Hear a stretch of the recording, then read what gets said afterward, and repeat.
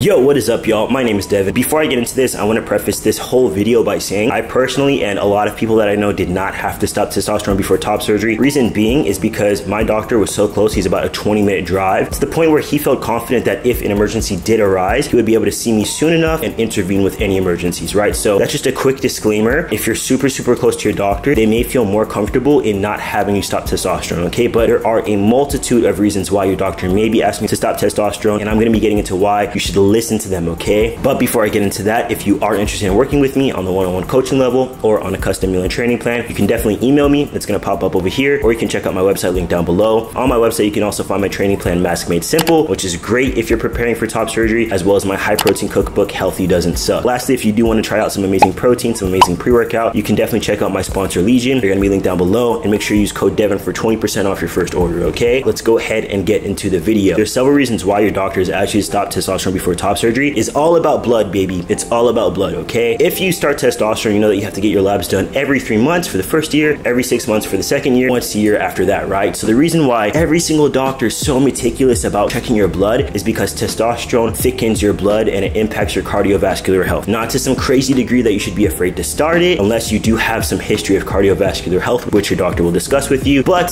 there's a couple of markers that your doctor is going to be looking for, okay? That's going to be your red blood cell count, your hematocrit and hemoglobin, and your platelet level. So if any of these markers are elevated, which you'll see when you get your pre-op lab work done, you will be told, hey, we need to get these down. We need to get everything on track before you can get top surgery, okay? And honestly, a lot of these blood thickening aspects of testosterone can be mitigated by A, donating blood, B, reducing your dosage, or C, taking a look at your food intake. How does this relate to top surgery, Devin? I'm tired of hearing you talk about blood. What does this have to do with me having to stop my freaking medicine for 2 weeks, bro? If you do have a blood thickening agent inside of your system when you're undergoing surgery, the biggest risk that can happen is blood clotting, right? So if you get a blood clot in a major artery, that's literally a stroke and that can literally kill you. It can cause excess bleeding. It can cause hematomas, anything like that. So the next aspect of this that I really want y'all to keep in mind, testosterone can also cause swelling and inflammation just because your blood is so thick. And lastly, because testosterone can sometimes raise your estrogen levels, it can also cause edema. Listen to your doctor.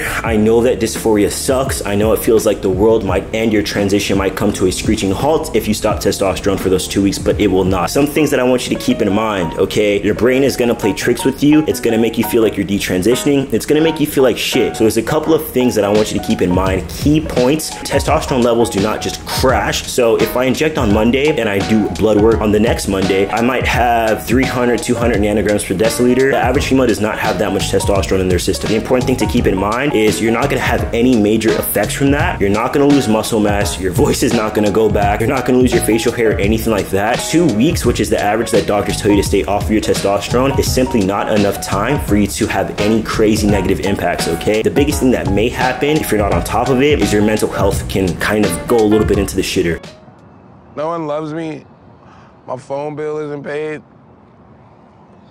They canceled the Grassy. But there are ways to mitigate this, okay? So the first thing, as woo-woo as this may sound, is to fucking control your brain, okay? I've had to go off testosterone for a little bit thanks to Santis, and I have homies that have had to go off testosterone for a very long time due to various insurance situations. And the number one thing that happened is they had less energy, but things that did not happen. They did not lose all of their muscle mass. They did not get their cycles back unless they were off for a very long time. I'm talking months. There are ways that you can counteract the negative side effects. You might automatically start to feel lower energy. The biggest thing that's gonna help you when you feel like you have low energy is mainly gonna be food. Make sure that when you're in recovery, you're biasing your food intake towards micronutrient-rich foods. We're not looking for junk food. We're not looking for Jimmy John's. We're not looking for Panda Express. We're looking for food that is vitamin-rich, okay? If you've never eaten healthy in your life, post-op is the perfect time to take that seriously because A, it's gonna help with your recovery genuinely, and B, it's gonna help you feel better in your brain. Aside from eating proper micronutrients, you're gonna wanna make sure that you maintain a proper sleep schedule. Unfortunately, I know way too many homies who didn't have too much going on for them after top surgery because you know you're resting, you're not going to work, you're not training because you're not able to, so you just kind of get in the slump. You're like, fuck it, bro, I can't do anything. I'm just gonna stay up until 3 o'clock in the morning. I'm gonna go to bed whenever I feel like it because I have nothing to do. That's not gonna be conducive to your healing, and that's not gonna be conducive to your energy or your mental health. Make sure that you maintain a positive sleep schedule. Is it normal to kind of sleep a little bit longer, wake up a little bit later, take advantage of being off? Sure, but should you be entirely flip-flopping your schedule and feeling like a total piece of crap? No. So maintain a proper sleep schedule. And the last thing, and you guys are gonna roll your eyes, and I don't care, you can roll your eyes until they fall out of your head, okay? Make sure that you keep up with your water intake. I cannot explain how important it is to keep up with your water intake, to make sure that you are